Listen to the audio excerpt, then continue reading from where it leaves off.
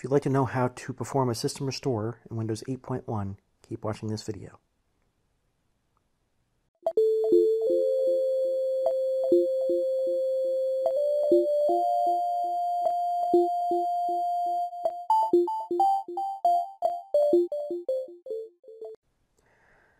Alright, to perform a system restore, it's slightly different with Windows 8.1.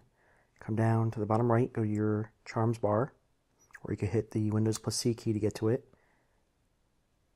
Once you have that open, go into Settings, click on that. Then you want to click on Change PC Settings down here. Then in the bottom left of this list, you see Update and Recovery, so click on that.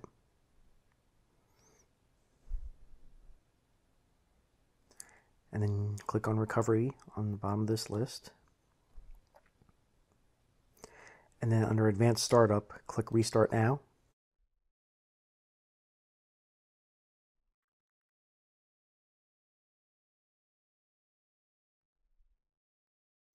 Then it'll come up and give you these options. So you want to click on Troubleshoot, the middle one.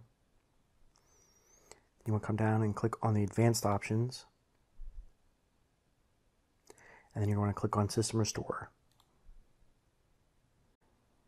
So when it comes back up again, you'll see this screen where it says System Restore, and it will ask you to choose an account to continue.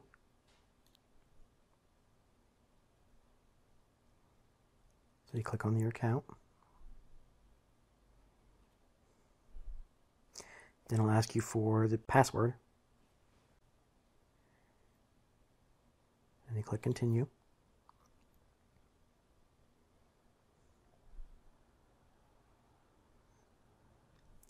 And then that will get you to the System Restore settings. And from this point, it's pretty much the same as in Windows 7. So you just go through, check a restore point, click Next, and have it do the System Restore. And that's all there is to it to do a System Restore in Windows 8.1. Thank you.